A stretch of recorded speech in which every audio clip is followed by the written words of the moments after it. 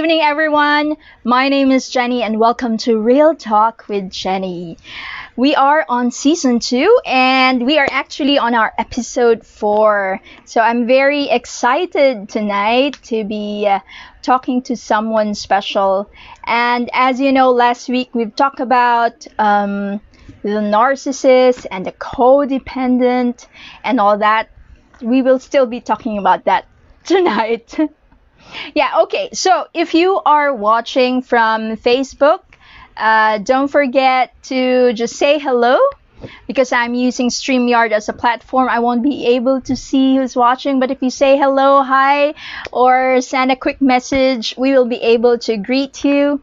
And if you are watching from YouTube, please don't forget to click that subscribe button if you like all the episodes that we have. Click that notification bell if you like, and continue watching our episodes. This season 2, I decided to talk about women, about domestic abuse, because that's what I want to advocate in. And I know in our previous episodes we talked about different issues like parenting, how the businesses cope up during the pandemic, but season 2 it'll be slightly different. I already mentioned several times, but I know you haven't heard the full story about it. You will soon hear about it. But yes, being a victim of domestic abuse, this is what I mean, these are the people I want to help. And of course, I mean, not just narrowing to that, but mostly reach out to those who are still in the dark, as I may say. All right. Okay. So today, I just wanted to share a few tips that helped me before I introduce our special guest. Some of the things that helped me, I would say it as self-love habits that changed my life. One of which is gratitude. Yeah. Sometimes it's difficult for us to be in that state because we feel sad, we feel angry on many things that are going on in our lives. But then, if we look at the simple things, the little things that we have at the moment, the people who are beside us, the people who are listening to us, or even the strangers we meet each day that eventually become our friends, really, we will see that there are a lot of things to be grateful for. And if we're looking at that, basically that, it will help us change our perspective and will change our mood. And, living that day, each day, small things, it will just give that positive energy into us. Yeah? So that's something that helped me. The second thing is letting go. Letting go. The hard words to say. It's time to let go. But sometimes we push ourselves hard to finally achieve that place when we've finally just let go. I see that it is the more we try it harder to let go, the more that feeling resists. But if we just leave each day as it is, it will certainly reach that level when we're finally over it. Yeah. You may think it's easier said than done. But yes, it's really a work in progress. We just have to do it each day because that is what we want. That is the place where we want to be. So slowly, so today I have forgotten about this. I will not think about this. It's just okay. Then one day we will reach there. Third, self-awareness. Actually, these are big words. We may need like a few or a lot of episodes to talk about it, but I'm just giving you like a few words that may help, and later on you can dig deeper into that. The third word I have here is self-awareness. Many times we are in a position where we say, why is this happening to me? Why is he doing that to me? But we are not able to look back. Um, when is that particular moment that led me to this decision, that made me go to this point, made me go to the right and not to the left? Sometimes it will go down to our childhood years. There are days that, when we were growing up, we've always wanted that moment that we are heard. And there are times that we weren't heard. So subconsciously, those things matter to us.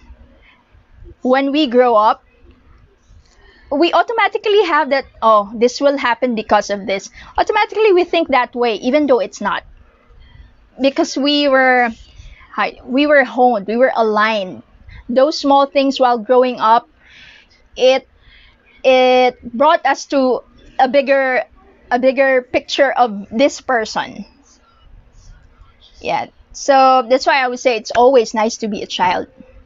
And like we're open to things. We're open to experience things. We're open to getting hurt, feeling sad, and not have like a reasoning behind it. Yeah, okay. And fourthly, I have here detached to things that are beyond my control. Yeah?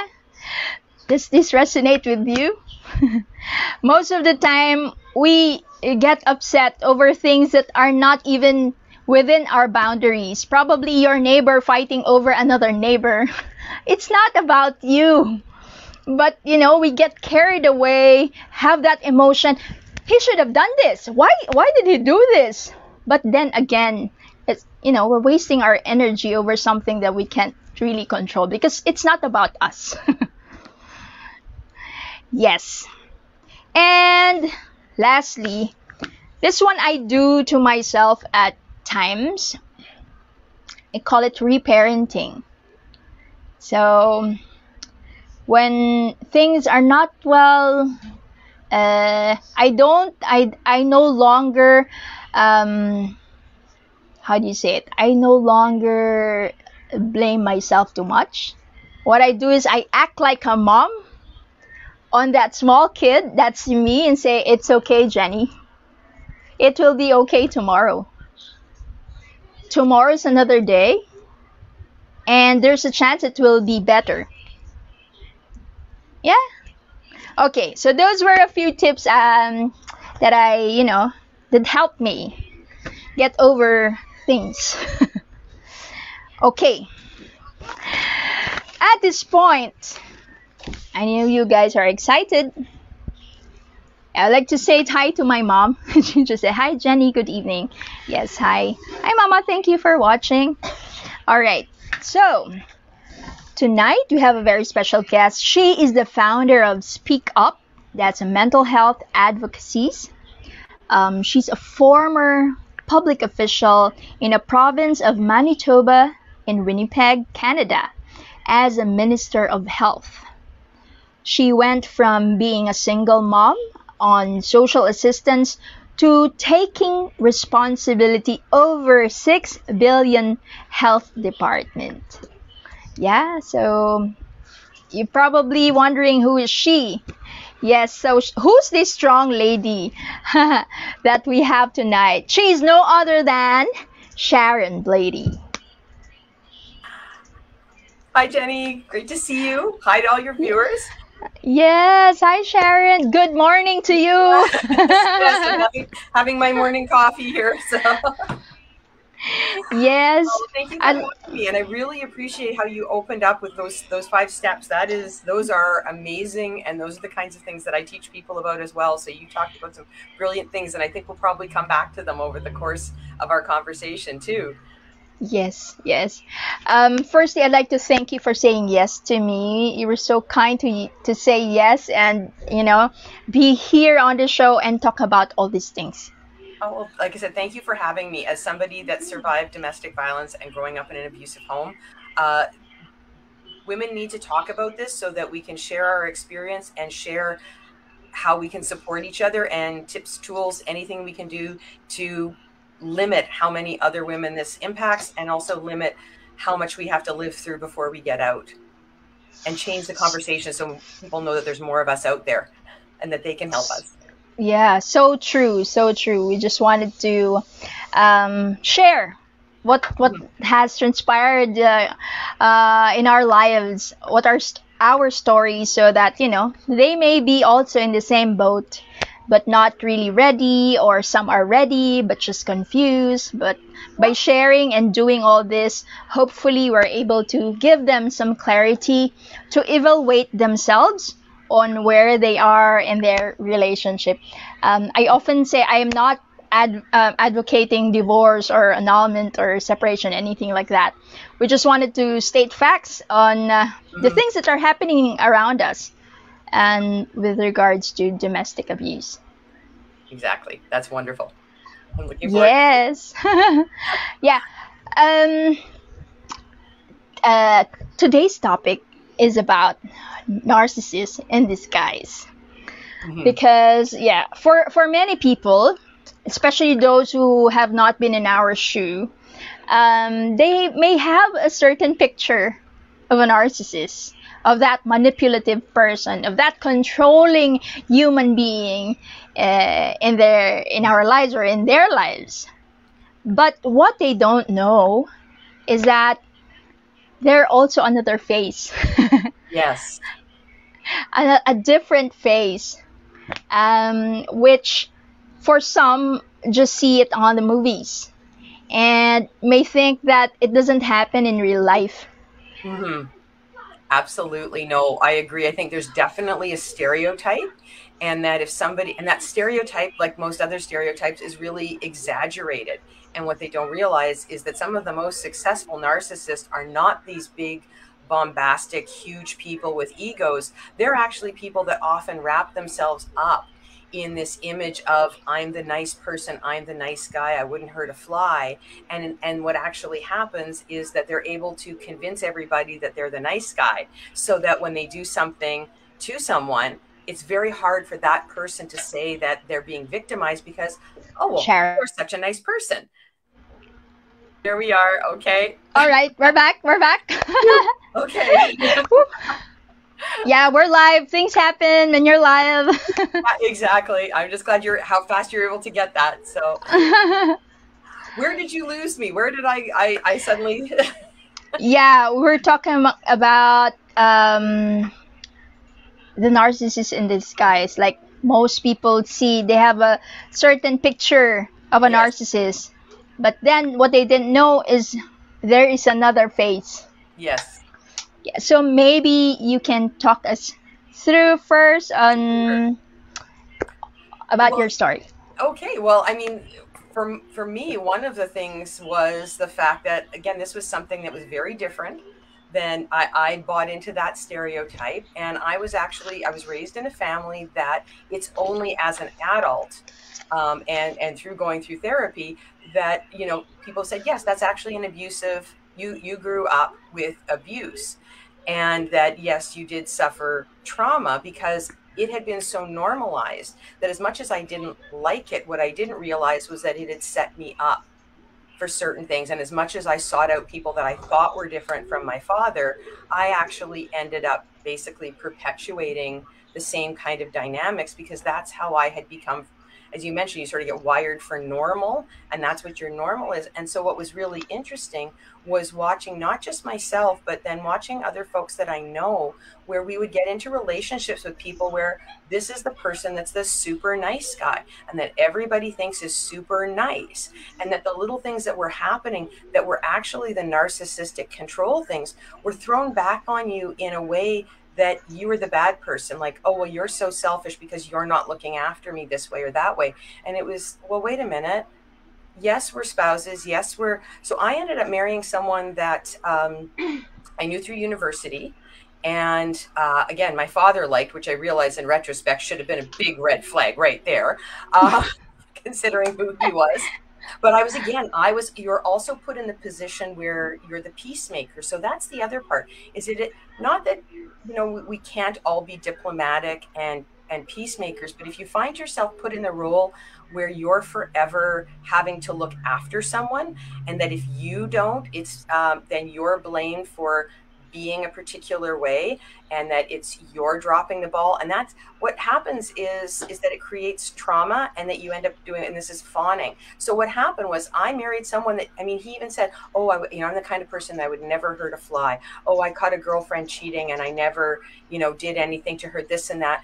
And he would go on. And so what happened was he cultivated this perception of being the nice guy to everyone, so that what happens is they start building up it's psychological and verbal and emotional long before you ever hit physical violence. And I think that's another thing that folks have to understand.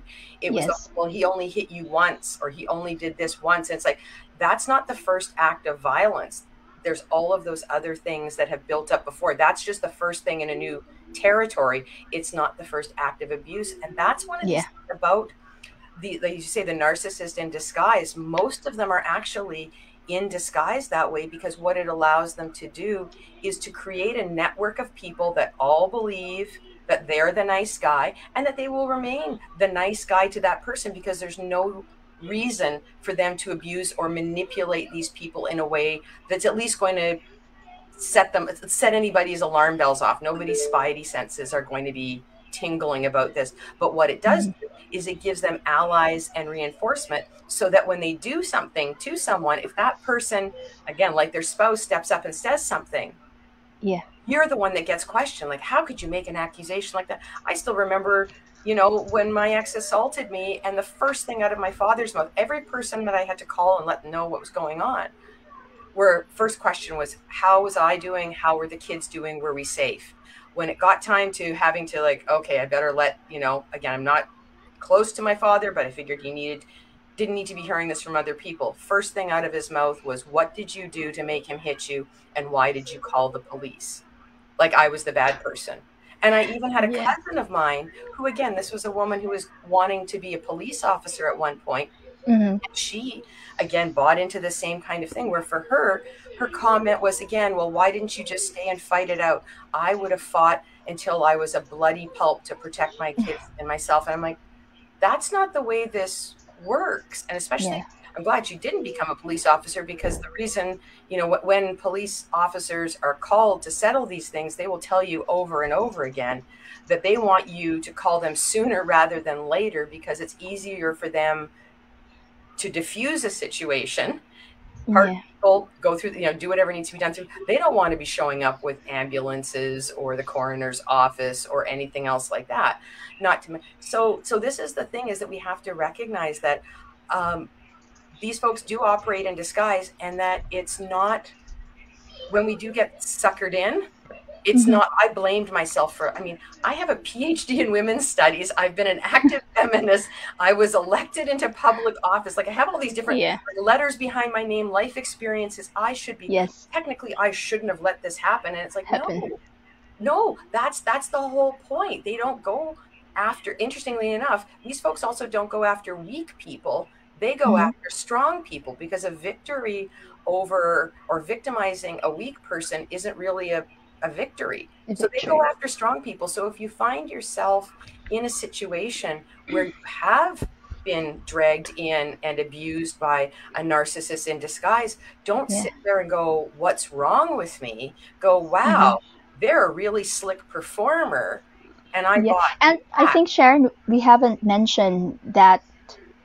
Is he a pastor or something at church? It was one of my closest friends when I was going through this, and again was in this place of, oh my God, I can't believe this, because we all go through that phase when you go, I can't believe it.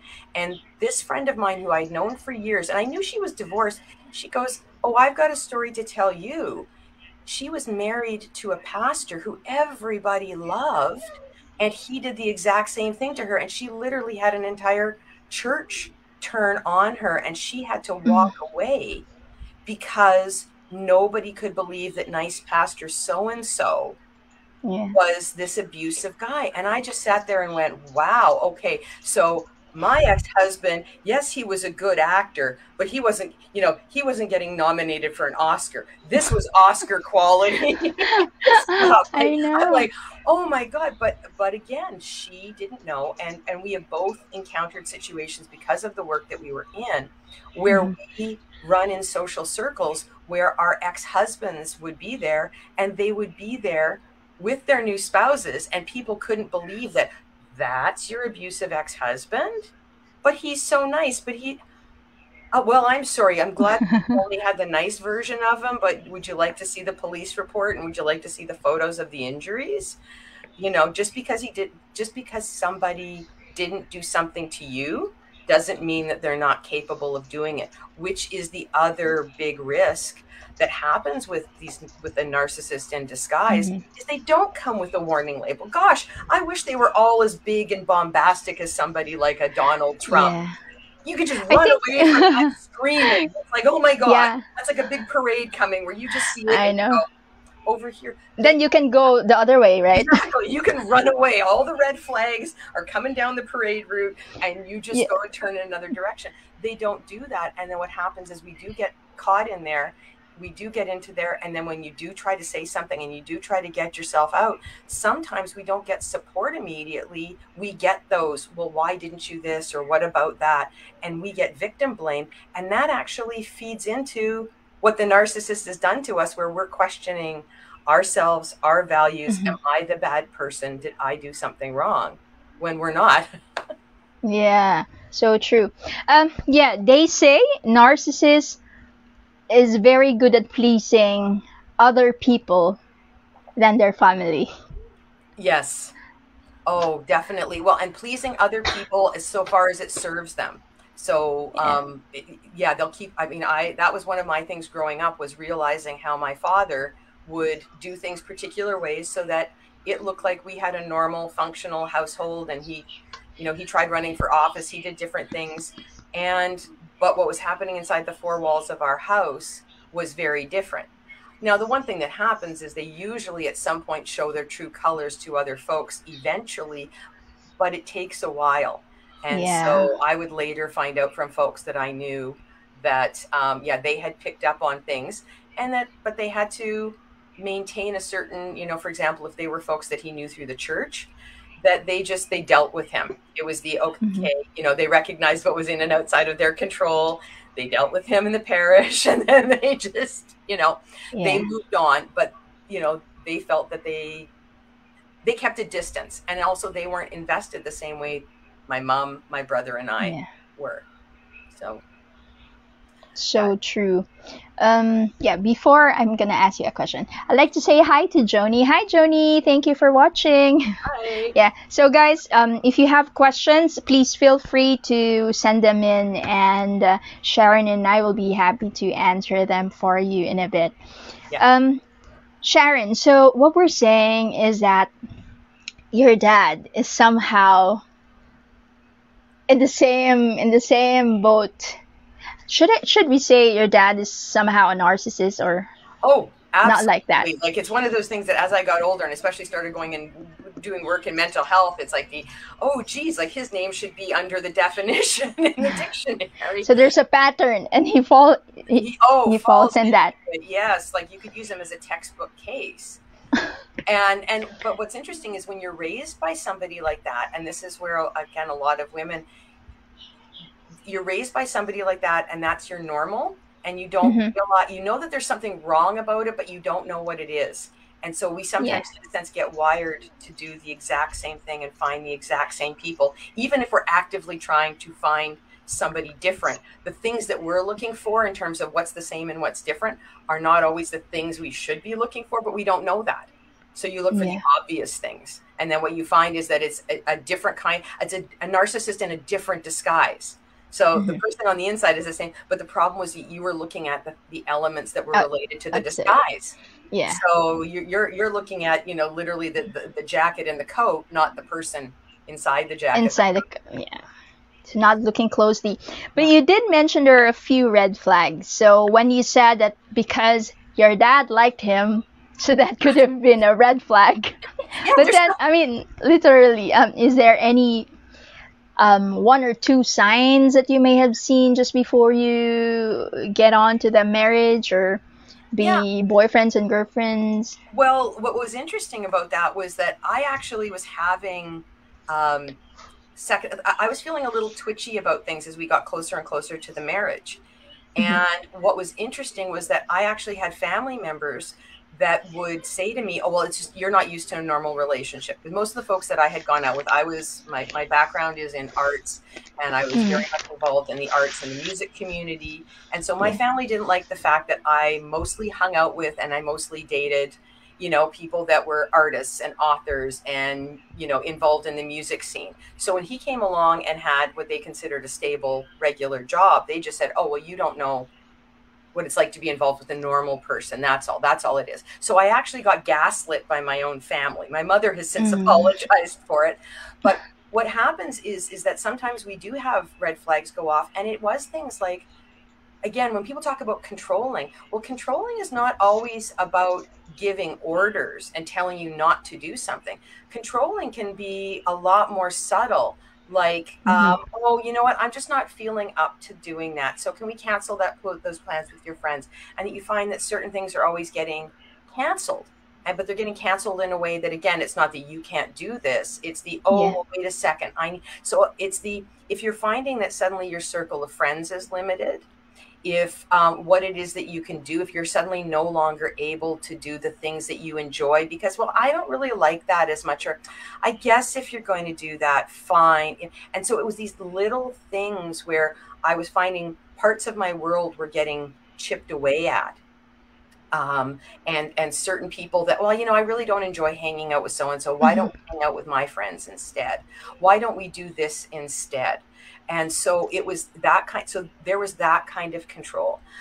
Weird little things too, and this is going to sound like a really strange one, but in terms of, for example, sharing household tasks. So we always had a thing where it's like the one person cooks and the Mm-hmm. other person will clean up after dinner.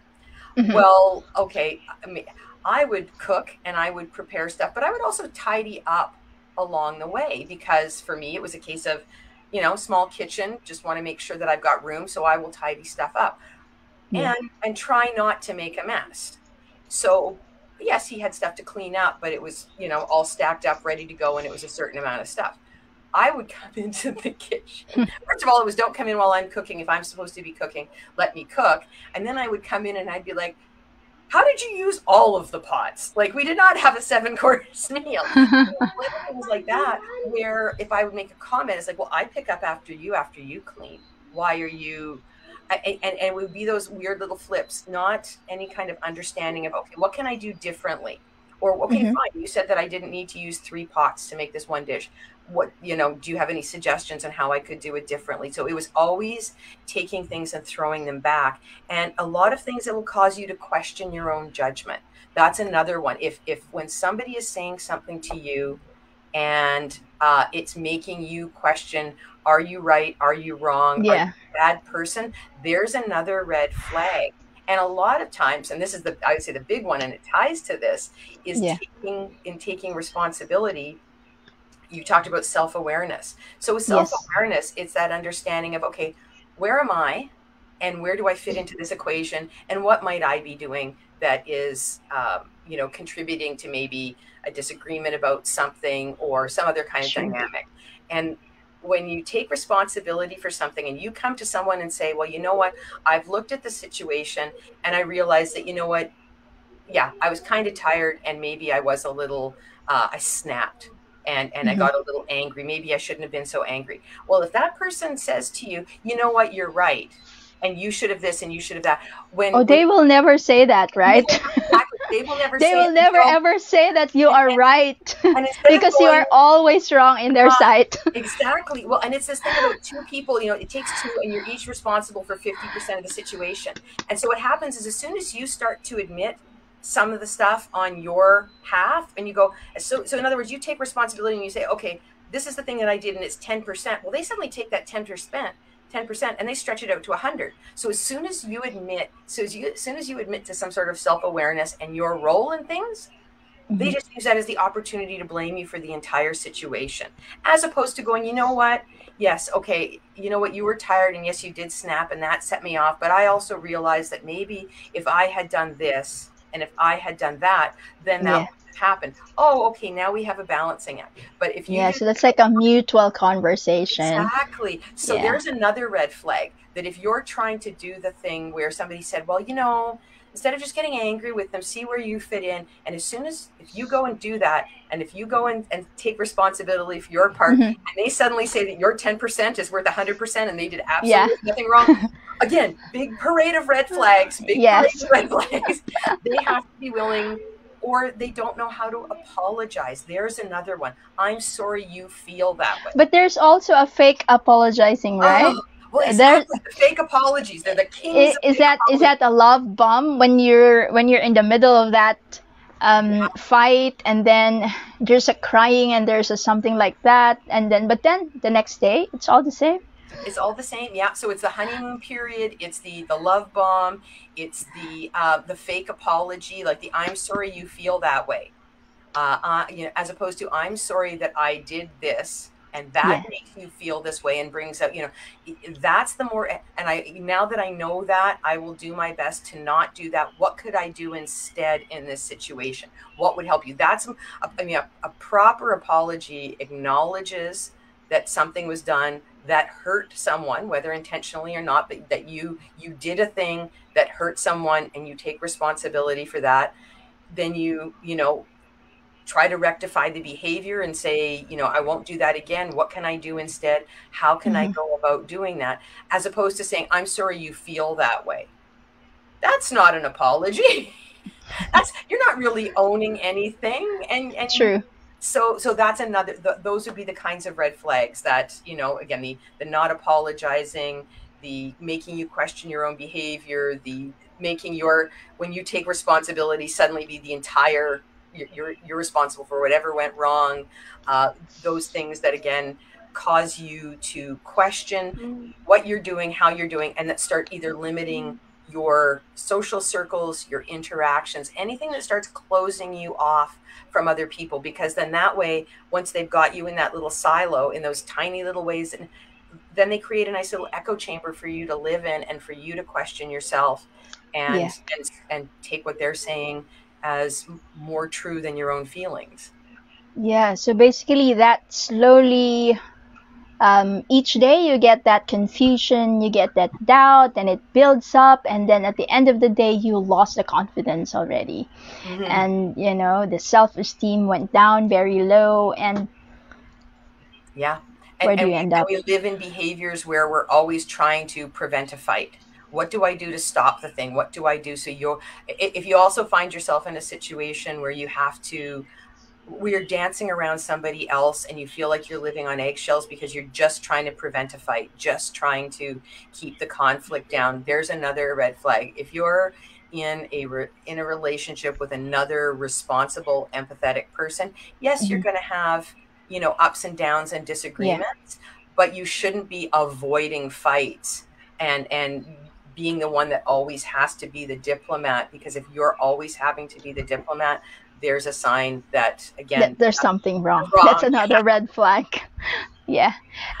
Would like to say hi to Ginger. Hi, Ginger. And she said that she's a narcissist. Ginger, in what way are you saying you're a narcissist? So, yeah, so it's also right. Sometimes it's not just the man who's Yeah. a narcissist. It could be a woman in that relationship who's a narcissist. Yeah. Yeah. You also have to watch for Um, too that sometimes women get called narcissists, when they are assertive, have their own boundaries, and this and that. So sometimes what's interesting, we have to watch as women, not that we yeah. can't be narcissists, that, and there's a certain element of narcissism that, or what people construe as, it's that very small bit that we all have that's part of our own Mhm. ego and our own confidence. And a lot of times with women, we get called narcissists because we have the gall to stand up for ourselves, speak up, Yeah. and do those things. So sometimes we need to watch. It's not to say that somebody isn't, but also don't let somebody put that label on you, because a lot of Yeah. times that's actually what the narcissist does, is they accuse you of being what they are. Because Yeah. so Again, not Exactly. somebody else's self-awareness, but just that whole thing. Watch when somebody else calls you that as a woman. True. And and the thing is, you can grow and change from it if you are self-aware enough to do it. Yeah. Sometimes also when we are, I wouldn't say it's hard-headed, but when we know exactly what we want and the other person cannot infiltrate our system, then Yeah. that's a misconception. But that's, for me, that's not really being a narcissist. It's just being that person who value herself, who have that probably self-love in her that hopefully no narcissist can come into her life. Yeah, the people that don't like that get upset about your boundaries are the people that wish you didn't have boundaries because it gets in the way of what they want to do. So whenever you get pushback about your boundaries, that's usually also another red flag, because that's somebody that wishes that you didn't have boundaries. Your boundaries are getting in the way. Yeah. Sharon, as they always say, the narcissist is like a match made in heaven with a codependent. But you are a strong woman. You know all these things about being a feminist, or what are your rights as a woman. How do you what do you say about that? Like a narcissist matches a codependent. Are you in any way have become like a codependent at some point? I think I did. And what's interesting is how the two are related to each other. So in other words, being raised a particular way was actually what made me go down that path of being a feminist. Mm-hmm. And it was being raised by a certain kind of father. And it was all of these things about the expectation. So it was interesting because it gave me the skill set to put up a fight and do certain kinds of things and achieve certain things. But what was interesting was that as much as it allowed me to do things that I would call very external, because I was focusing all that energy on the external and I did all of those things, I didn't quite ever get to the place where I recognized the difference between the internal and the external. So what happened was I was able to do all of those things, thought I was growing, and I was growing and I was accomplishing things. But what I hadn't done was check the fundamental stuff that had literally become wired within me. So in other words, it's one thing to fight an abstract entity Mm-hmm. and to, fight for political change or study particular things and do things where there isn't necessarily a one-to-one emotional investment. What happens is then you get into relationships with when you start talking about things as individuals, well, then it's a little bit different. And it's also part of a network. I think a lot of us forget that Mm-hmm. literally our families and our social circles are like Yeah. little closed systems that reinforce themselves. So what happens is that you bring people into that system that end up fitting into it. And if somebody doesn't fit, well, that's the boyfriend that, never survives past the first dinner with the family kind of thing. And other stuff like that. So that what happens is that on that level, it's almost like I don't say you're two different people, but it's different. And what you find is that you end up, because of what I saw my mother engaging in and how I was taught to engage, Mm-hmm. I was totally primed to be a codependent person. And what happened was it was this weird thing. You didn't realize you were living two separate lives. And especially too, if your spouse is the kind of, again, as somebody that's in disguise, talks about how they're a feminist and how they support you and all this and that. But again, they say those things. That's the coat, right? They got that coat and they got the right coat and hat on. And that's part of their act. But then when you're at home, you're noticing that there are things that are different, but they're not so different.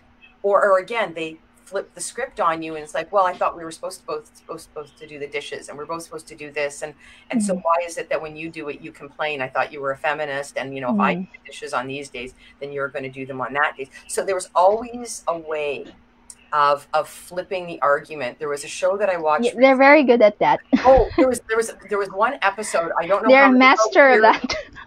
I'm trying to remember which episode it was. There's a K-drama called Love, featuring marriage and divorce. And they're in the second season.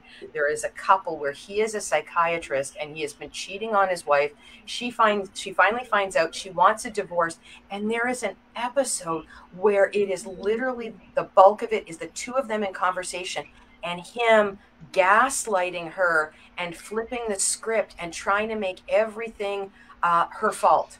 And so it's everything about how, you know, he really didn't cheat on her. It was just a mistake. She should forgive him. And it was this weird thing where I'm like, oh my God, if I was going to teach a course, I would pull this episode out and just put that on the projector. Watch this. Exactly. This is what I'm talking about. Exactly. I would use snippets of other episodes to give you the backstory. And then it would be just like, we're going to take this 1 hour episode, and this is going to be the next 3 lectures, and we are just going to break down everything. And it was this weird thing to watch, because very few shows, you know, of any type go into that much dialogue where you just spend the bulk of an episode on one conversation. So it was really interesting, but it was like oh my God, this is like my marriage in one episode.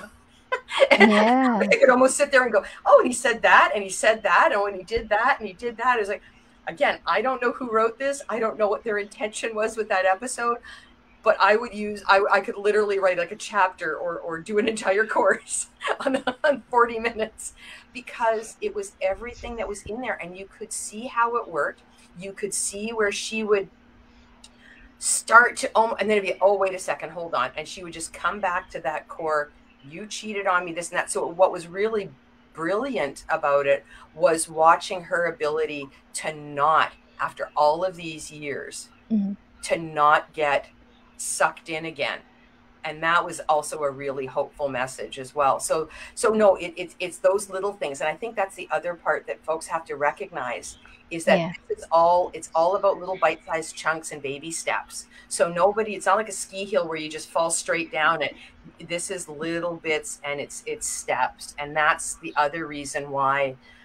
So like you say, first of all, I was conditioned to this. And then second of all, it happens in little steps. And so it's not till you're in the middle of it. So that happens, I think, probably to most of us. And like I said before, they don't want to take down weak people. There's no victory in taking down a weak person. So if you're a strong person that has got all of these other successes in life, and you go, well, how did I do this?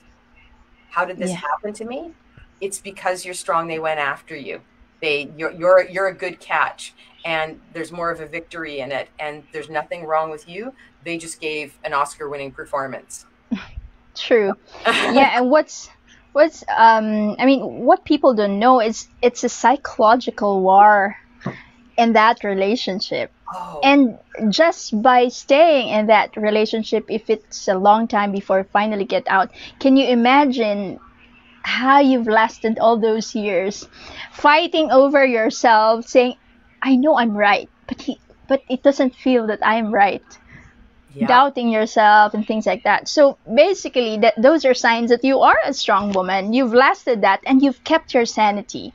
And later on, we will talk about how this, being in that narcissist environment could lead to a person committing suicide, thinking that, it's the end of the road for them. At one point I said, okay, whoever will be the last man standing, and then that's it. It means I don't really care if I die at that point, or if I'm the one who will be, the last person to stand up. So things like that. It's, what we're talking about, domestic abuse, but there is a mental health issue also that correlates to it. Oh, absolutely. And that's the other part too, is that first of all, if you have a pre-existing mental health condition, so if you are already disposed to having depression or any other mental health issue, you're actually more likely to get, now it's not saying it's a guarantee, but it's easier to get drawn in, because you've already got the battle with the inner critic going on in your head, that inner voice of self-doubt. But even if you don't and you get drawn in, again, this is traumatizing behavior. So I think a lot of times when we think about trauma, a lot of people will think about, oh, you survived an earthquake, or you survived a car accident, or there was this fire or some other, and they think of a big thing. And what happens is that there's adverse experiences. And again, things like verbal and emotional abuse and these smaller things, it's actually about those things. And those are harder to detect. And interestingly enough, the research shows that people will more easily recover from some sort of The wounds. catastrophic natural event. Yeah, the physical thing. The physical stuff. Whereas this stuff is, so what happens is that we're trauma survivors as well. So you end up usually with complex PTSD or PTSD, and that affects your how you think, and that causes that whole thing where, yeah, you can get to a place where you're just tired of fighting. And then maybe I am this bad, evil person. Maybe I am all of these things, and I don't have the energy to go on. And maybe if I was just wrong, I should just be gone. And so no, it does lead to that. And then a lot of women, a lot of people who are victims of this will find themselves in that place. And what other folks don't realize is that they've been put in that place. This is not about somebody's weakness. This is about wanting to get out of hell, and they don't know how any other way of getting out of hell, because maybe they don't have the supports and someone they can talk to. Maybe, again, the family or the community that we're a part of tells us, well, no, you're just supposed, marriage isn't perfect. There's always going to be fights. You just suck it up and move on. Grandpa and I were married for X number of years and we just got through it. Maybe your community and your church, the value that's placed on marriage and family. My mother was the same priest that used to hear my father's confessions every week as he was cheating. He would cheat all week, go to confession, and then turn around and help the priest at mass and hand out, communion and wine. Yeah. And was the parish, the president of the parish council. And then would go back to cheating and, rinse, repeat, do this over and over again. Just repeats over and over again. Would put up with this. When my mother found out and she wanted to file for divorce, the priest gave her heck for wanting a divorce and breaking up the family. And I was like, wait a minute. Yeah. Why is she the one being blamed here? Because she wants out and doesn't want the financial ties and doesn't want the abuse. Meanwhile, you've been hearing this guy's confessions for how many over and over, how many years? And it's not like he's been changing his behavior. So those kinds of things like that, my mother walked away from the church for several years because she felt like she was being re-victimized. And then she's not being heard, right? Yeah. It's like she's not being heard. Well, exactly. And so then when she did go and file for divorce, my father went and said, fine, you're going to file for divorce. I'm going to file for an annulment. And my father actually managed to get a marriage of 22 years with 2 kids annulled so that he could marry in the church the woman that he'd been having the affair with. I mean, that doesn't... The same parish priest? Yeah. Strangely enough, it was a different priest. I couldn't believe it. The priest had moved on and they moved to a different church. But that was the whole thing too, is they moved on to a different church where they got to lay whole new groundwork and look like this other, they came in as a new couple with none of the previous baggage. And they even taught the marriage prep course in the church. And I was just like, wait a minute, you're the don't list. You two are the don't list. I know. But that's the thing, is if you're surrounded by that, it's very hard to leave, because that's another thing, right? It's like a social, it's a society. It's like dictating. Women don't have a say in that relationship. They just have to say yes and yes and yes and take it, what's happening, what's going on in that relationship. Mm-hmm. And just let yourself be hurt, battered, or whatever. Yeah. I'm sorry, but that's totally unfair. Yeah. Well, it is unfair, but it makes it really tough because, when you're part of, especially a faith community and a larger, society and community, that means a lot to you. And that a lot of times to leave means that you end up having to leave your community and what's supposed to be your support network. So that's the other thing, is that women should never feel... recognize that you are in a tough spot, that it's not easy, that it is going to involve making some very hard choices, but recognize that you're not wrong. It's just that the system in some respects is set up against you. So it's not that you're doing a bad thing. It's just that all of these things exist as additional unfair barriers, and that don't give up. Figure out what's going to work for you, but most importantly, it's your safety and your peace of mind that matters the most, and your mental health. Yeah, I think one thing is that nowadays somehow it's different. Women has a voice already. And here in the Philippines, we have vows. It's violent. That's the something about again. What do you call that? Yeah, if you are a victim of violence, the government will step in to help Yeah. at some point. Yeah. No, and that's So the thing, is that laws have definitely improved. So yeah. I think of what happened when I was a child and versus what was happening as an adult, and we are making progress, but we're Yeah. still. Some folks will say, "Oh, it's all over and done with. It's all good," and then what do you have to worry about? But there's still a lot of there's stigma. It's still Yeah. not equal. It's still not. Easy for us to do. And Yeah. it doesn't mean that men aren't victims in their own way, but still statistically, women are at the greater disadvantage and that we Hmm. don't often have the same economic resources as well. And I think that was the one thing that I recognized. I was very fortunate. So everything that I went through with my ex-husband, it wasn't till the day after the election. He wasn't Mm. expecting me to win. And I mean, I was the outsider that, I knew that I was taking a risk in running, and how I looked at it was that, everything was a win situation. So Hmm. I went into that, and then I ended up not just winning, but winning in a landslide. And so the Wow. next day, he and my father both went after me, and that he assaulted me actually at my father's place, because why not? I wasn't able to call the police Hmm. because what happened was my face was on the front of the newspaper because I had won a landslide victory. We had hit a Yeah. place. There's what's called critical mass, that when you get 33, 34% of women in an elected body, that's Hmm. considered this shift that then brings in more progressive legislation. So we hit critical mass. So there was all of us that had been elected on the front page of the newspaper. Hmm. And I knew that if I called the police, that I ran the risk of my entire career being under a microscope and being on the front of the newspaper. Yeah. So I was able to do different things. I eventually got him out of the house. He would do, there was a whole lot of drama. And then what would happen is I would get diagnosed with cancer.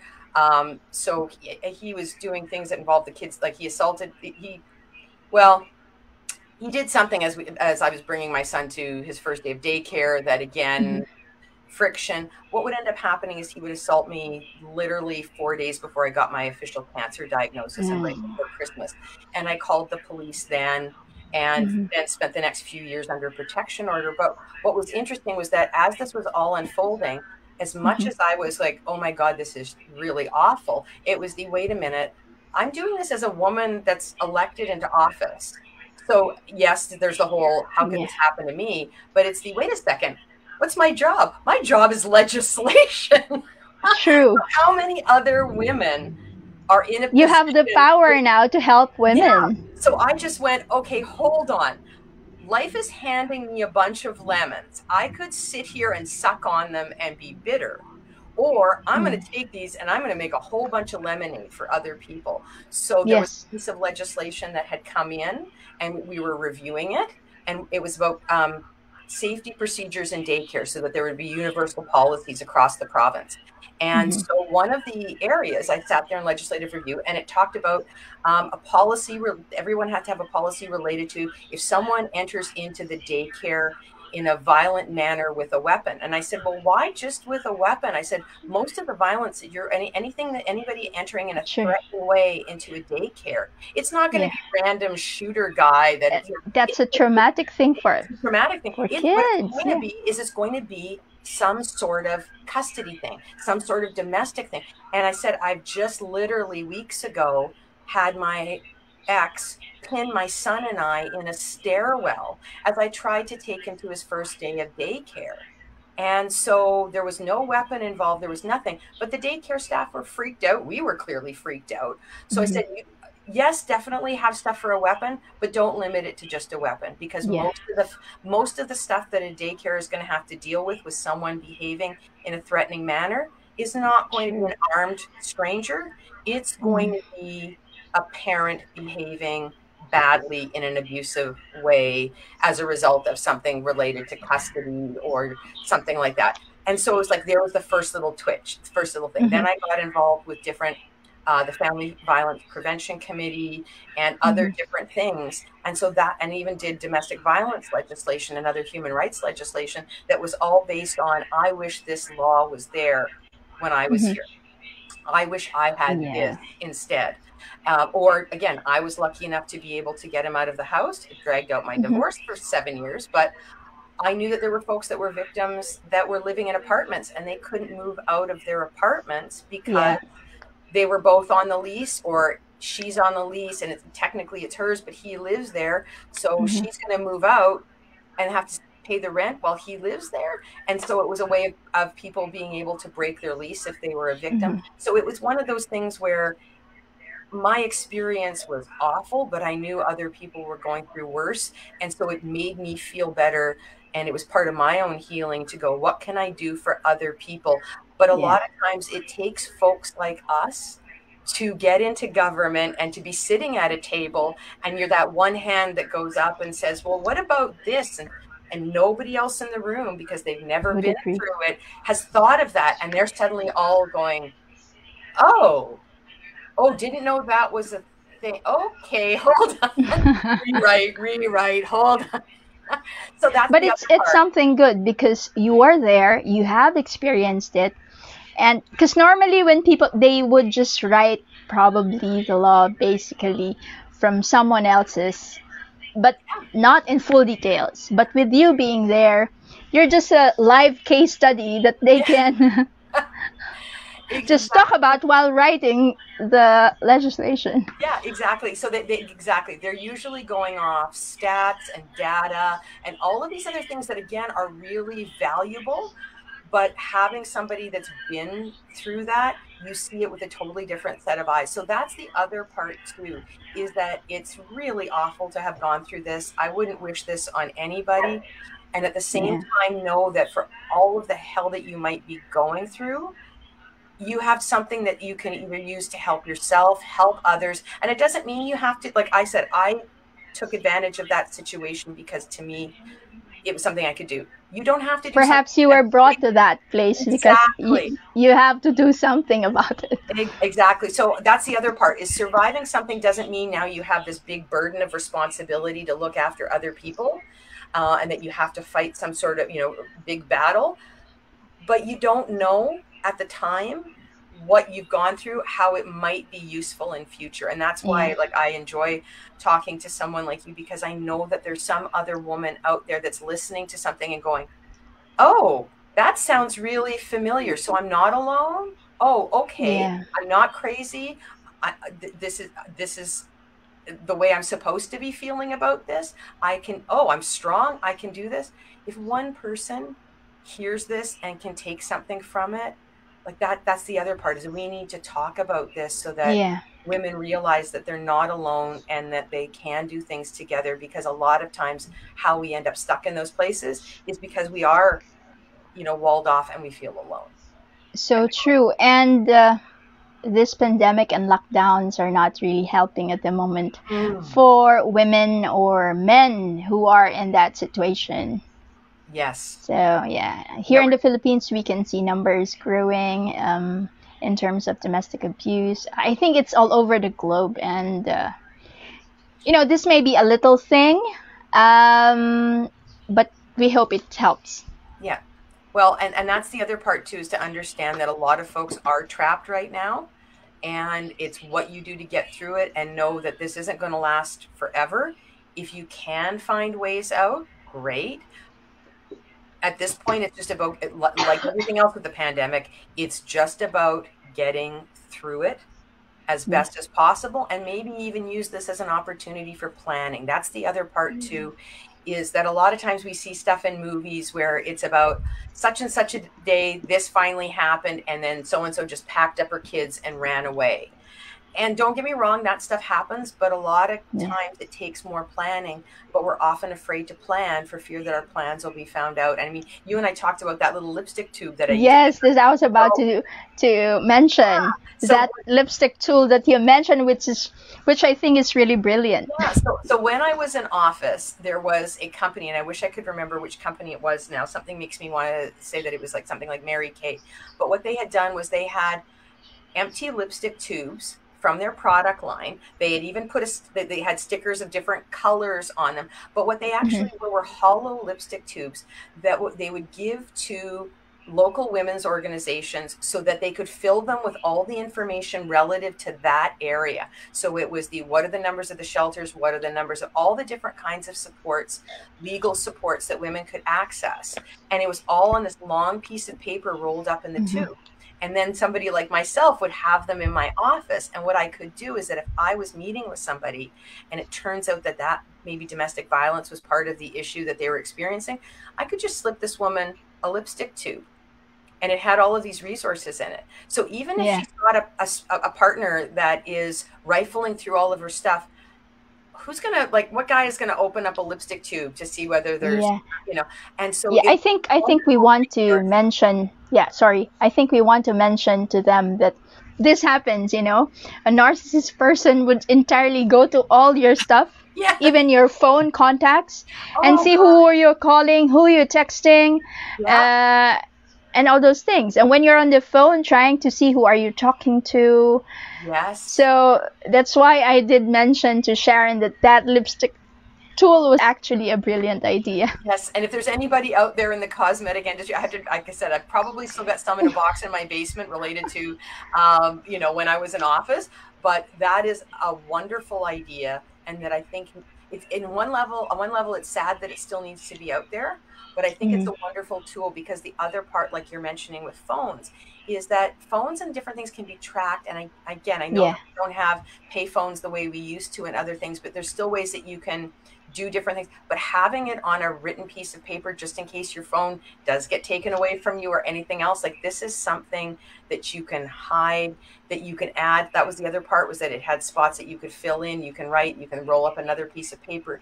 It was a nice little thing because it allowed women to plan, and it even helped them plan. So get the following things together, and how to get it together where it's not like, okay, you're not stacking up luggage right outside the front door.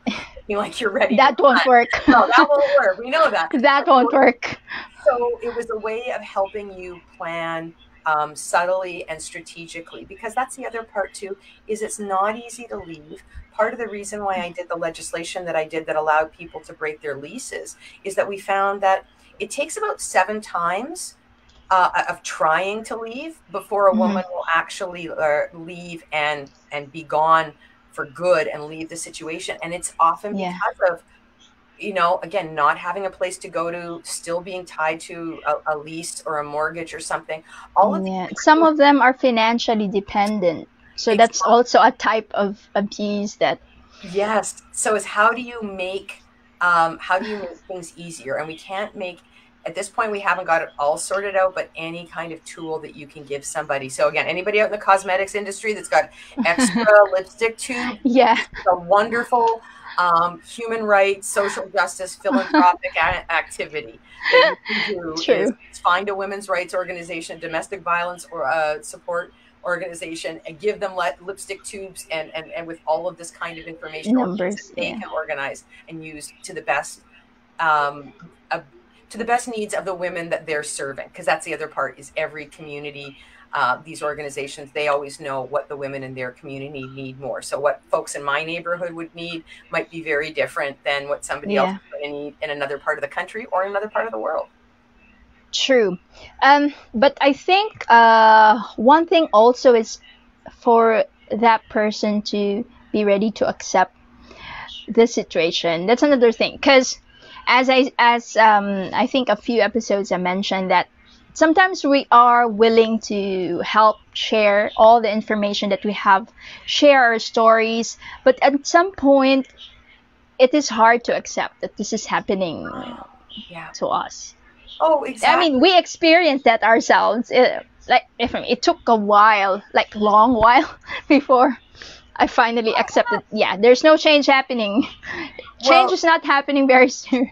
Yeah, I'm doing all this work. I'm trying to take responsibility for maybe am I doing something wrong? Can I do something differently? And things aren't changing. And that's the other part, is that the acceptance. And part of it, well, going to that argument thing about, taking are they taking your 10% and turning it into 100% responsibility? When you have those kinds of moments, also recognize it's not a failure, because I think that's the other part too, is that, Mm-hmm. we talk about a failed marriage, leaving a failed Yeah. marriage. It's not a failure. You did your best. You Yeah. did everything that you could. And if there's any failure, it's the fact that it wasn't complete and there weren't two people carrying the weight equally and carrying the responsibility. Yeah. So you've done everything that you can. It's okay to walk away Yes. from something that is no longer serving you, that is possibly putting you and children, other folks in, psychological, emotional, and possibly even physical harm's way. That's not a failure. Again, you survived this long. It's okay to accept that. Yeah. Okay, yeah, I spent X number of years with this person. Did everything turn out the way I wanted it to? No. Am I Mm-hmm. knee deep in some other kind of grief and divorce or whatever it Mm-hmm. is? Possibly, but you still get to walk away and start another chapter, and Yeah. and be excited about the next chapter, because all heroes' journeys have those battles. And Yeah. And when you reach that point that and when you reach that point that you're finally over it, we'll just laugh. yeah, oh, We'll just exactly. laugh about it. I mean, And I know the woman that is now, and actually I knew her before my ex knew her and married her. And I mean, I have said to her, anything ever happens, give me a call. But I also said, he's your problem now. yeah. So there's a whole, would I want him back? Oh, good Lord, no. He's somebody else's problem. When they got married, it was like, yay, the Winnipeg dating pool has gotten suddenly less crazy because these two balls of crazy went off and married each other. So they just brought the overall drama down a notch. So that's the other part, is accept it, move on, like you say, laugh. Yeah. I do wonder sometimes how I got into it. I realize in retrospect I fell in love with being married to someone, and that this was another person that was excited to be married, as opposed to falling for the individual. And that I did the thing that I think a lot of us do, especially if we've been, again, raised in particular environments. You look for somebody's potential, and the idea of, oh, this is what they say they're going to be, and so I'm going to help them get to that place. And what you don't realize is they might never actually get to that place that they like telling a story, and that all they're going to do is suck you dry and suck your energy and your support, because that's what makes you the supportive spouse and all these other things. So again, it's okay to walk away and accept that it wasn't everything you thought it was, but you survived it, you recognized it, and you're moving on. True. And if you're not ready to accept it now, just be open about it, that this is happening. Maybe somewhere down the line, you will have the courage to finally see if you are in that shoe that we are talking. I mean, if you are in the same as our shoe, then like I said, I had alarm bells go off before my wedding and didn't listen to them, because I was, again, I was told certain things by some folks. I substituted my judgment for their judgment for my own, and then did different things, I mean, along the way, where, I mean, I even did the thing that I think about in retrospect, where it was the whole, well, maybe if we have a baby, that'll make things fine. And I mean, I love my son, but I feel really bad that I brought him into the situation that he was in. And I feel badly for that. But at the same time, I've got my son, so I don't regret it. But it took me a long time to accept it, because I was trying to break the cycle that I saw with my folks, and I thought I had done it, whereas instead I just run into it. and then, again, it's okay. We don't know what we don't know. And as you learn and grow, and so it's okay to sit there and go, wow, I didn't know something at 20 that I know now at 50. That's normal human growth. So if you're not that's wisdom coming into us as we age. So if you're not at that place now, that's okay. Like you say, just be open to it and know that getting to that place, you might get there, and you'll get there when you need to be there. Yeah. Sharon, I just wanted to go back a bit. I don't know if I did mention, but you are also a survivor for some disorders like ADHD. I just wonder how you're able to take it, being in that relationship. How did you cope up? Well, what's interesting was that I wasn't diagnosed. My first mental health diagnosis came up when I was 25. It was after my first son was born. And I ended up Okay. with postpartum depression. And I actually ended up being suicidal. So I almost drove Mm. my car off a bridge, and with my child in the car seat behind me. So Uh, that was because of PTSD well, what I didn't or a realize mix was that it already. was well, it was postpartum depression. So what had happened was what I didn't know at the time, and it was only going through therapy and other things, that I'd actually had other mild depressive bouts, but I Mm. just took it as, okay, well, moody teenager or whatever. I also didn't know that I had ADHD. So what was interesting was that it took being suicidal to actually reach out for help, find out that basically I would get treated for what was postpartum and then chronic Mm. depression. And what was never addressed, and it wasn't really addressed until actually the divorce and the assault started, that stuff started to happen, was that I did have PTSD. What wasn't recognized at the time was they were looking at the trauma related to the assault. And it's Mm. been later that, and in fact, even at that time, I got misdiagnosed as being bipolar 2. What Mm. it would take years to figure out was that it was actually what was being referred to as bipolar 2 was the way my ADHD and my trauma Mhm. were coming together. So bipolar is known for cycling of ups and downs, highs and lows. So Mhm. you Yeah. have hypomania and mania or depressive things. Well, what was happening was there's emotional regulation is part of ADHD, your ability to emotionally regulate. So the combination of what trauma did to my brain, coupled with Mhm. what ADHD does to my prefrontal cortex here in emotional Yeah. regulation, they thought I was bipolar, and so that seemed to make sense, and I used it to sort of organize my world. It's Mhm. been later and working with the person that I currently work with to realize that actually I have trauma behaviors that literally go back to my childhood, and that they have Mm. shaped my entire life, and that how these other things wove in and out um, made it more complicated. So I have managed. One of the things that I do now is actually teach people about mental health and Yeah. our diagnoses, and I use pop culture. So I use the Marvel Cinematic Universe, and I use BTS. So I use Which is things that people cool. want to talk about, and I use them as models for explaining these things and realizing that more of us have these things than we think, that they're within the normal realm of human experience, and that in some cases there can actually be assets behind it. So, in other words, Mhm. my trauma, having healed from it, I can spot certain things now, and I can see things, and I can help people. So those of us Mhm. with PTSD we're kind of like Wolverine or Captain Marvel in that we are powerful healers and we are Yeah. excellent fighters, and we will be social justice warriors and advocates. And then there's other things like ADHD where it allows me to connect the dots. So once I had learned certain things, I realized that, oh, wait a second, this connects to the, all it took was somebody to explain it or for me to see things and go, oh, wait a second, I was connecting those dots, but I didn't have the Mhm. ADHD and other little bits of information. I didn't have those things to draw, like they were there in my brain and they were working. I didn't know what the labels were, and I didn't know the clinical Mm. parts behind it that actually Yeah. made those connections stronger. So there's actually some assets that we have, and that those of us that have gone through these things, I mean, in Yeah. some respects, that's actually where some of my survival skills came from, Mhm. was my neurodiversity and the mental health things that I'd already lived through.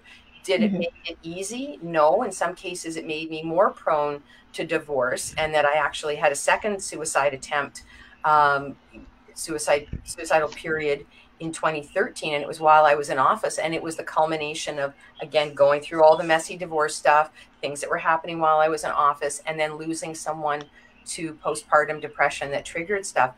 But again, I bounced back a lot quicker, and I went from Mhm. being suicidal at the beginning of August to the Minister of Healthy Living and responsible for the mental health portfolio by mid-October.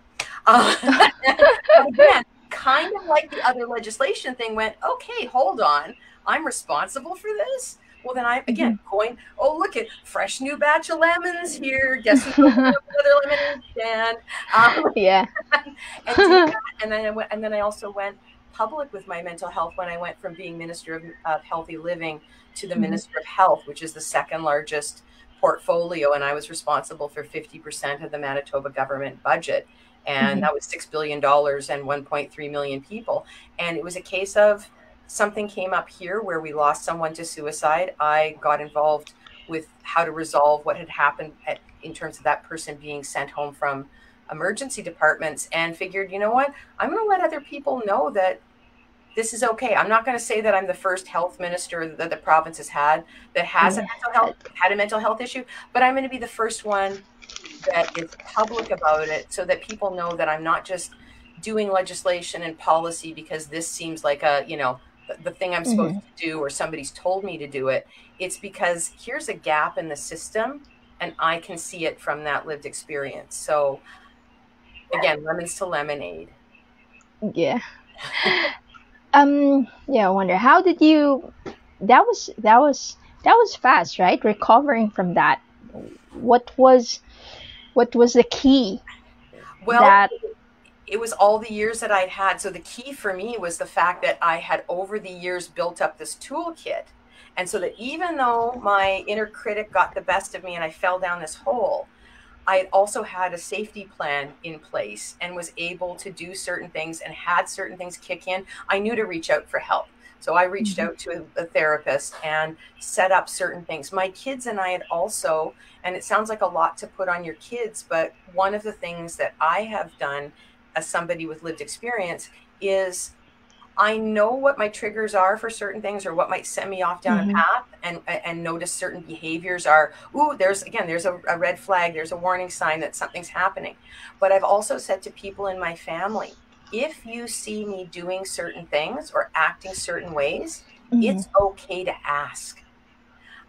And so we've got little catchphrases and little things that we use. Like, again, to use a Marvel thing, my son, my Yeah. oldest one, for those that are familiar with Bucky Barnes and how Bucky can be triggered by the code words that Hydra put in his brain. And Uh-huh. at one point, there is a line that Steve Rogers says to him, which Bucky am I talking to? In other words, are you Bucky, my childhood friend? Or are you Mhm. Bucky that's been, had his switch flipped? And I remember my son one day on the phone, and he noticed something in the tone of my voice, and he said, "Mom, which Bucky am I talking to?" And so Mhm. that's like a little phrase that we will use now to just check in on somebody. What Bucky am I talking to? Are you okay? Is everything good? Okay, it's nothing. Okay, that's Yeah. fine. Oh, it is something. What do you need me to do? And so there's another part. So having a safe place and where your family, or again, and I use family in the sense of those people that are they might be family by blood or they might be Or family not. by Yeah. choice. And so who in your circle, have that and be ready to have those conversations and make those kinds of conversations normal, so that if something does happen and you don't catch it, you lose that self-awareness. That's one of the Mhm. first things we lose when we go into Yeah. mental health crisis, is the self-awareness. So if other people are able to say in a safe way that they can ask that question and you go, oh, okay, you know what? I said that you could ask the question that way. So I know that if you're asking me this or if you're saying this, you're not being stigmatizing, judgmental. Mhm. I still might not be in a mental health place that I really appreciate you saying that, but you've at Mhm. least said it in the way that we agreed upon. Yeah. So you're doing something out of love and compassion to protect me. Okay, let's have some conversations. Let me barf out some stuff and see what we can do and start doing those things. So that's the other part for folks, is create that kind of circle and those kinds of code words. But no, mental health, it's been a well, it's a super. I call it a superpower, because when you look at true superpowers, people think of, oh, it's all the good stuff. And superpowers Yeah. come with pros and cons. They always come with some kind of weight, and the superhero's journey is always about There's finding. always an enemy. Yeah, well, and it's about finding the balance, because nobody just runs Yeah. around using your powers, because when they do that, they usually find out, oh, I just ran around and did X, but oops, this Mhm. happened. So true superhero, it's about learning to strike the balance, and that so it comes with it's neutral, but it can either wreak havoc on our lives if left unchecked, or we can do great things with it if we are empowered, but it doesn't come without a cost. So that's how I look at it. It's been interesting, though I will say, like, going back to the domestic violence part of it, I got that misdiagnosis of bipolar. My ex-husband, to this day, whenever he visits my youngest son, will say, "Oh, so what's it like being raised by a bipolar mom?" Oh. As if there's a bad thing, and if he's waiting for, that somehow I couldn't parent if I was bipolar. And it's like, yes, I could. There's been some phenomenal folks that have led countries with mental health issues. And then in some respects, there's a wonderful book by Nasser Ghaemi that says we're actually better crisis leaders. So, but again, there's that stigma, and there's that narcissist thing where he's still trying to get at the kids to say, "Mom's broken." Yeah, it's a very I saw some questions. interesting. What Yeah, are folks yeah. I saying? was about to greet. First, I'd like to greet the Lisa Alvarado. Hi. Interesting topic, enlightening my fam, and I've been through a lot. Thank God he kept us in the palms of his hands. And sorry, I can't read. Are you able to read that on your end, Sharon? Can you read it for me? Yes, as many will say it's cliche, but to this day, God backs us up. Only people who've been through the same experience and challenges will understand and believe. Exactly. It's definitely one of those things that it is really hard for somebody that hasn't lived through it to understand. True. And it's frustrating. We can keep telling our stories in hopes that people will get it, but sometimes it's sort of like, if I went and flew to some, like, small little community up in, northern Finland, where they, in the Lapland, and explain to you how people live there. Yeah. I might not have believed it otherwise until I got there. And that my trying to explain it to, anybody else would be like, well, no, people can't live that way. They can't eat that way. It's too cold to live there. Yeah. You don't know. And so sometimes all we You ask, don't know until you get there. until you get there. And all we ask is that other people, we're not asking you to come on that place. We don't want you to travel to that. Definitely, yeah. But just recognize that just because you haven't been there doesn't mean it's not true. It doesn't mean that you can't support us. It just means that you believe us and take our experience for what it is, that it's, Yeah. just help us. And if you don't know how to help, because that's the other part, is that a lot of times, because it's outside the experience, people don't know how to help. Ask us. Wouldn't know how to handle it, right? Yeah. Yeah, and if, they say if you can't say anything good, just don't say anything. Yeah. Sometimes if you really cannot handle a person in this situation and you don't know what to say, but just be a listening ear. Just be there to listen, because it really, really helps. Sometimes that person wouldn't want the other person to really talk, but he just needs a friend. He or she just needs a friend who will listen to what she or he's going through. A good question to ask is if it feels like they want to talk, and again, this goes even to the mental health thing, is that sometimes when we need to talk, we're not necessarily looking for solutions. We are looking for just literally to get it all out, because sometimes we're processing and figuring it out while we speak.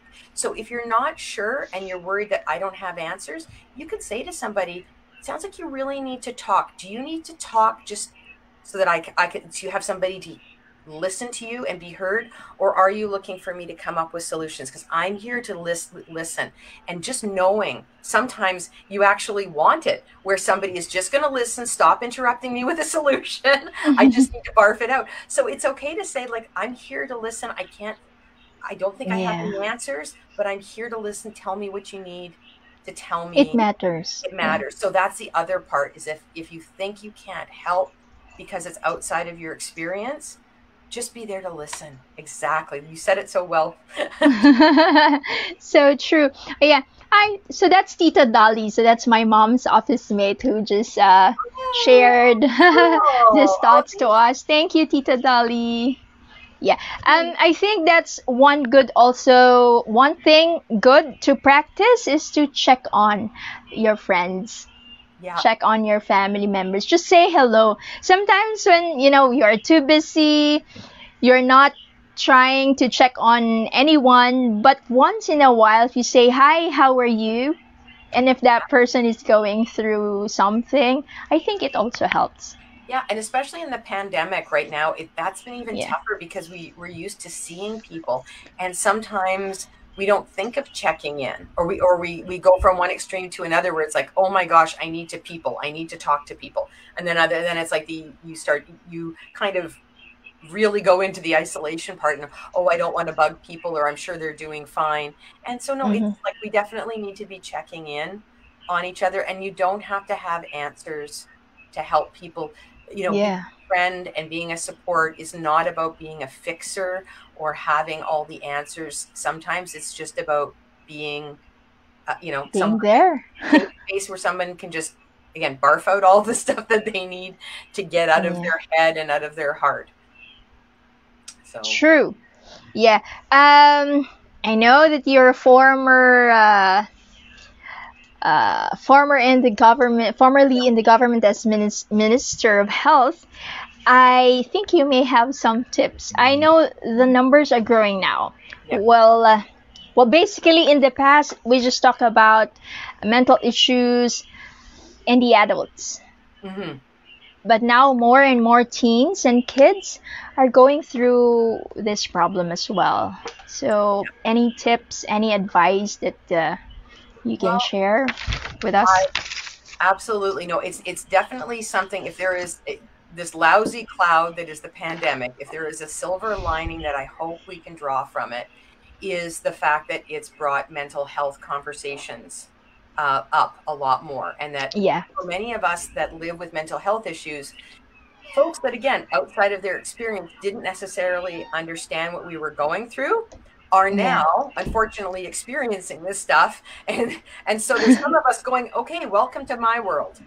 Now you get it. I'm glad you're only getting a small appetizer taste off the menu, but now you've at least dipped your toe into this water. And kids, it's been really hard on kids. It's not to say that there yeah. haven't been mental health issues there before, but it's been a lot tougher because in many respects they've had a lot more taken from them, and they've Hmm. had it taken from them without the benefit of life experience. So as much as we're going through lockdown and all of these other things and it's new, as Yeah, adults you've got a little bit more life experience under your belt, and you're hopefully a little bit more adaptable, flexible. Kids have literally had this all, so you're seeing increased levels of anxiety. You're yes. seeing increased levels of things like depression, also the social isolation. So, in terms of advice, a lot of it is about listening to your kids, Hmm. finding new ways of doing things with your kids. So, Together, yeah. do things, we did, oh my gosh, when lockdown first started, I mean, for starters, my youngest one lives at home, but my oldest one and his partner and their child ended up Hmm. also having to move in with us. They were going to be here for Oh, a little bit as they were looking for a house, but then lockdown happened, so they were living with us and looking for a house in a pandemic. mhm. So we had a lot of family game nights, but we also had Okay. conversations around boundaries, because that's the other thing, is how many people are running, they're working. First of all, they're living out of their house, but they're also working and possibly doing like remote schooling, all these things. So Yeah, we're all under that's feather. what's happening here. Yeah. We have So, homeschooling. so we're all in everybody's faces, and it's, you know what, you love, I love my kids, but there's something to be said for when you both go off to school and work and you see yourself at the end of the day. It's another thing where, oh my God, there's not 3 minutes. So where you're away from each other. So have spaces and times away, and find activities that you can both do on your own and together. Mhm. Find ways of doing positive things, but giving each other space. Also know that things like playing video games and going online might be, if you got access to those things, might be the way that some kids are able to maintain social relationships with their Yeah. friends, and so that it's okay. And just recognize that nobody is bringing their A game right now. We Hmm. are all stressed out, so we are all going to be a little twitchier, a little edgier. We're all going to be a little snippier, more prone to anger, frustration. Yeah. That's okay, because right now, while those are not great behaviors, those are behaviors that are completely in line. Those are normal behaviors for going through a pandemic. It doesn't mean you can Yeah. run around and be a total pain in the behind to everyone and go, it's a pandemic, I'm allowed to be a jerk. But recognize that we're all coming at this from a less than perfect place. And that if we all do that to each other and we're all a little kinder to each other Hmm. and to ourselves, and that you do, find little indulgences, and they don't have to be, it's not about, self-care in terms of I'm going to go to the spa and get my nails done because those are all closed. It's about Yeah. something you do at home for yourself. Is it about, gee, there's a certain kind of cookie that your kid liked and you haven't been able to Hmm. bake. So I know some of us have gone through some baking spells, but do things Yeah. like that. Go for walks where you can. Engage in whatever way that you can that makes you feel safe and that also allows some breathing room, because we do still need Space. breathing room and Yeah. space. And again, know that there is nothing wrong if you are feeling stressed out. That is probably the most normal response. And Yes. about those self-care, like, so you talked about, gratitude. Yes. Okay, I'm stuck in my house and I'm stuck in my house with my 5 kids. Well, wait a second. I'm grateful for the fact that I have a house and I have 5 Yeah. kids and that we can cook a meal together. Do True. you have to be grateful for huge things? This is not about gratitude for winning a lottery. It's the be grateful for that. Let go of the fact that this is not normal. So things, let go of the fact that your kid might not have the birthday party that you wanted. Let Hmm. go of the fact that you're not going to have the holiday or whatever else it was that you were going to have, but you're going to have something different and you get to it later. Yeah. Let go. The self-awareness was the whole, like, Yes. recognize that you're in a game. Detach from those things that you have no control over. We have no control over the virus, what other Yes. folks are doing in response to it, and how this. So, what is it that's within your control? You can do all the things related to your own, again, keeping your house, what you're doing in terms of Keeping your yourself acts, safe. keeping Yeah. yourself safe. Exactly. And then, like you're saying, that idea of reparenting, and that's a really huge It's a, one. yeah, that I think that's a big word. Maybe it Oh, will consume like a whole new episode. But well, yeah, we that's a can whole just other say one. it out loud. Yeah. But When you that's, reparenting yourself, like recognizing that in many respects, a lot of the responses a lot of us are going to have, it's going to be as wounded kids. So treat yes. yourself the same way you would as if your 5-year-old was acting that way. If you're, what would your 5-year-old need if they were behaving this way, and that they're stressed out or they're lonely or they're sad or they're disappointed? Well, you're allowed to look after 5-year-old you and Yes. hold 5-year-old you in your arms the same way, and heal 5-year-old you, and that's okay, and that's probably one of the healthiest things to do, because reparenting allows us to actually grow up. Certain things that happen to us, trauma freezes us at a certain age. Yes. And so when we reparent ourselves, then we pick up there and then we let that child grow up to the healthy child and healthy Hmm. adults that they didn't get the chance to be in that area. So, I mean, your 5 steps there really encapsulate so much. Thank you. Thank you. But those are words that you still need to expound. Yeah, that's what I said. Maybe it still needs like a whole new episode talking about reparenting, because there are a lot of things into it. But yeah, but those 5 words can be good for now. Yes, exactly. And rather than add 5 more new things, here's just a variation on those 5, and that how they apply in this circumstance. Because I think a lot of times we think, here's a toolkit for this, and here's a toolkit for that. And don't get me wrong, there's some differences, but sometimes there are things like that they can be carried into any situation. They might Yeah. be done a little differently, but that is a toolkit to carry through life 24/7, 365. Yeah, that's true. And I think it's sad that when we grow older, we stop being a child.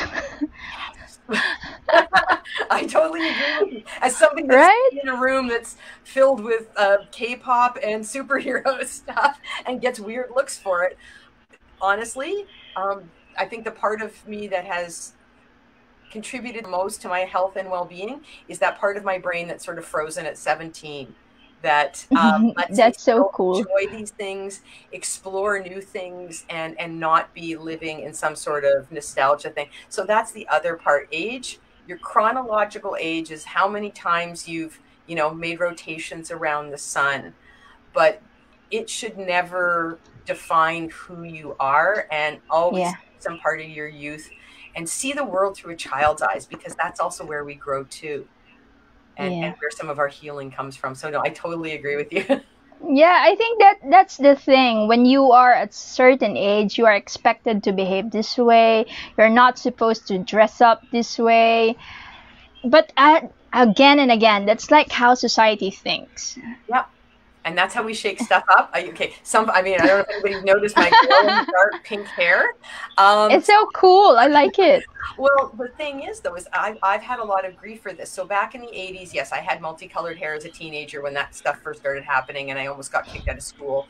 But the principal realized he couldn't kick out a kid that was in the advanced program because of the color of her hair. So that Yeah. color went in and out of my hair at different points. And then it had to, it stopped when I went into office, because it was about, being appropriate. But again, I mentioned about the assault and the being diagnosed with cancer. Well, what was interesting was around the time I was going through my diagnosis, I was at an event at the local high school that was for breast cancer research, and the school had rallied around and raised this crazy amount of money for breast cancer research. And it's because they rallied around this one young girl, and I met her, and we started talking, and it turns out that she had lost her mom, but she'd also lost her dad a few years before. So she was now raising her little sister. As she was going into grade 12, she'd had all of these struggles and different things. What I would come to realize was not only and there's a 10-year age gap between her and her little sister, which was the same age gap between my boys. So that she was about 18 months older than my oldest, and then her younger sister was 18 months older than my youngest one. So we connected, we talked. I would later come to find out that her mom was actually somebody that I knew as a child. We had actually been altar servers together at the same church growing up, and we had just parted ways at a young age, going to different schools and this kind of stuff. And what I had done was, when I basically put pink in my hair in memory of her, before I even realized she was a childhood friend. And so I kept it in there, because for me, it was, I needed to do this for both Danette and I. So I did it for me and my kids to get through my cancer diagnosis, but it was also for her and her two girls, because they'd come into my world and my life. And I had a lot of pushback from it. And at the same time, it became sort of a marker of who I was in the neighborhood. So I'm the first person in the provincial government, the Manitoba government, with pink hair. I think I'm also the first cabinet minister with pink hair. And I think I might be the first Canadian cabinet minister with pink hair. I've got to think about it. Even when I sought re-election, they took pictures of me and then they photoshopped it out. And I was like, why would you do that? Everybody in the neighborhood knows me as a lady with pink hair. And what was interesting was that, yes, it made me stand out. Yes, some people didn't like it. But what it also did was it started conversation. So I would have people say, well, why do you have that? And I'd say, well, I'm a cancer survivor. Suddenly, their thought about my having pink hair has changed. It went from, there's the crazy lady with pink hair, to, oh, wait a minute. And I mentioned about what I was doing. And in fact, one conversation that I had with somebody at this event, at a big event, I was talking to somebody from the university, and this person, they were part of this conversation, and I mentioned the pink hair, and I mentioned, this young woman, Pascal, and mentioned actually how she would be going to university. And so he actually asked me for all of her details, like, can I get in touch with her? And it turns out he offered her a scholarship, knowing that she was, there were different things that came out of it. So that's the other part, is be yourself. You might have to fight against things. Yes, this is not always considered age appropriate, but you know what? I'm 54 years old. I really You don't look like 54. Come on, Sharon. Good lighting, good moisturizer, and again, I don't know how much underneath here is actually gray anymore. But I don't care. This is what makes me feel happy. This is who I am. And yes, does it mean that some people don't take me seriously, or they think there's something? You know what? Then they're not my people. And Yeah, very true. it is a challenge, but recognize it's better to be yourself, and you'll find Yes, ways of fitting in where you need to fit in. And so that's the other part too, is that a lot of times when we're victims of narcissists, we lose who we are. we are. And so Yes. that's where reclaiming our youthful perspective, our childhood, we're entitled to that. And we get a do-over. You get to go back. Yeah. Go back and be a That's child. self love. Yes. Yeah, we're loving ourselves. We're being ourselves. If Yeah. you don't like it, well, I'm sorry, but this is me, right? There's 7 billion people on the planet. I can't please everybody. I can't be everybody's friend. I don't want to be a lot of their friends. People. So I'm going to be me, and my people will find me. And it's the same thing with everyone else. So do what feels right in your heart. And even if you feel pushback from other folks because it's not age appropriate or it's not appropriate to your social position, whatever it is, yes, again, I wasn't, I've got tattoos as well. I watched where I got tattoos while I was in office. They were always things that I could cover up. Now I don't care. So I've got one here on my wrist, and it's about being a suicide survivor. So it's a lotus with the semicolon that Mm-hmm. is used as a suicide survivor sign. Again, I'm sure it's not socially acceptable for a lot of folks. Yeah. That's not my problem. That's a them problem. That's not a me problem. True. So do what Yeah. works for you. Yeah, I think that's one thing that we should get out of as well, pleasing people. But that is what sometimes social media teaches a lot of people, Yes. because they need to be liked, viewed, and things like that. Mm-hmm. Yeah, no, and again, there's always some kind of negotiation. You can't be, going through life as a total bull in the china shop and being, either rude or disrupting things so there's always a way that you can still be yourself, stand up for yourself. And it just takes us a while sometimes to figure out what that is, but that a lot of times that when we have been victims of narcissists, that's like one of the first things that we lose. And that's one of the things that is part of our recovery journey, is to claim that. So True. add that to the equation of things to look after your mental health here too, just in the pandemic. As long as you're not harming anyone, you're doing good for yourself. Way to go. Do what you want. Do what makes you happy. Do what makes you feel good. Yep, exactly. As long as it's not causing harm to yourself or others, then it's just do those things. Exactly. That's a very good point. No harm to others. Yeah. So I think I've asked a lot of questions, but maybe Sharon, you may have some parting words to our viewers tonight. Or morning, your time. Well, first of all, I just want to thank you. This has been wonderful. I hope it's been useful to the folks that have been viewing. And if they have any questions, any other ones, I would love to answer them. But honestly, it really comes down to loving yourself, and knowing that this is a journey, and that what you know about yourself now is definitely something different than what it was 5, 10, 15 years ago. And it's going to be different than what you know about yourself 5, 10, 15 years from now, or even 5, 10, 15 days from now. And that's okay. And that's growth if you're different and you know more than you did. That if you have been involved with someone that's a narcissist that has caused you harm, don't beat yourself up. Don't blame yourself. Like I said, they're often giving Oscar-winning performances. So you just bought the really good acting. You're not to blame. And that love yourself through that. See what you have learned from it. Know that you are strong, and that we all have gifts and assets. And just take care of yourself first and foremost. Keep a strong circle around you. Know that it's okay to leave behind people that aren't on your side or are harming you. It's not going to be easy to prune those branches, but it's okay. And that, if something doesn't fit into loving and caring for yourself, it's okay to give it a second thought and possibly prune it. So no, thank you for having me here and for creating thank you so much. wonderful space for people to learn about these issues, to talk about them. That this is really important right now, is having these kinds of conversations. So thank you for doing it, and thank you for having me here.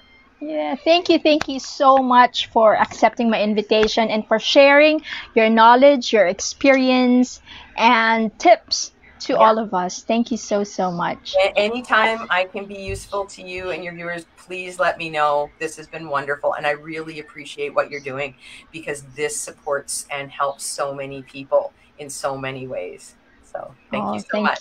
thank you so much. Appreciate that, Sharon. Yes, Tita Dolly said yes. Thank you. You too. Yes, thank you too, Tita Dolly, for watching and Yes. for sending all your Supportive words. family. Yay. You got this, Yes. girl. Yes. All right. So thank you, Sharon. Please take care. Yes. It's still a whole day ahead of you today, right? Yeah, it's only 10:45 in the morning here. It's probably Yeah. bedtime over there. Yeah. Nonetheless, thank you. Please keep safe and I'll keep in touch. I think we still have a lot to talk about. Okay, anytime. Please take care. Bye-bye. Bye.